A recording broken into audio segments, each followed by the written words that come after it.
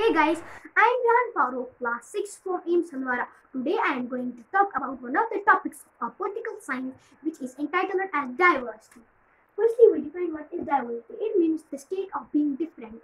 Do you know, guys, in which country we live on? Exactly, we live in India. India is a vast land of varieties. India has a number of diversities, or we can say variations. People can say that they celebrate different festivals, they follow different religions, they wear different dresses.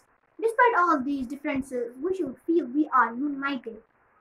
To understand what is diversity, I have an example. Do you love cricket? I don't know about you, but I love cricket. Let's take example of Indian team, our team. The Indian team play very excellently because they are united. When they are not united, they can't play excellently or goodly. Well and good. There's a fundamental unity that binds all people together.